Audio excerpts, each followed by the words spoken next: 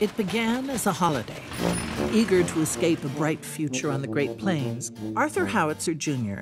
transformed the series of travelogue columns into the French Dispatch, a factual weekly report on the subjects of world politics, the arts, high and low, and diverse stories of human interest. You don't think it's almost too seedy this time? No, I don't. For decent people. It's supposed to be charming. He assembled a team of the best expatriate journalists of his time: Berenson, Sazerac, Kremens, Roebuck Wright.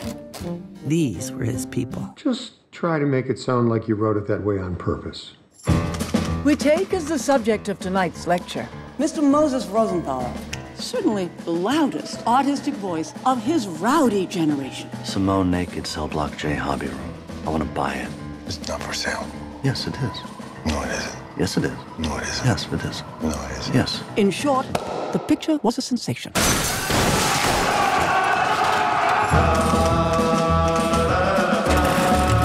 The kids did this.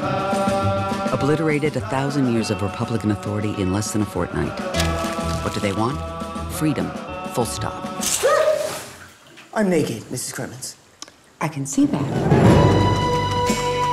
Lieutenant Nescaffier. He is the great exemplar of the mode of cuisine known as police cooking.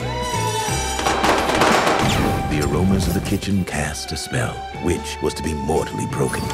As you know by now, we have kidnapped your son. Oh, shut up.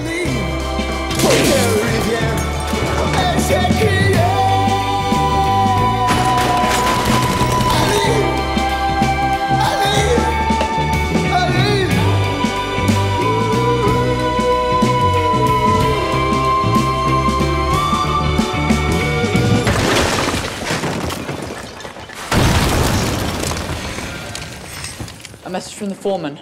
1 hour to press. You're fired. Really? Don't cry in my office.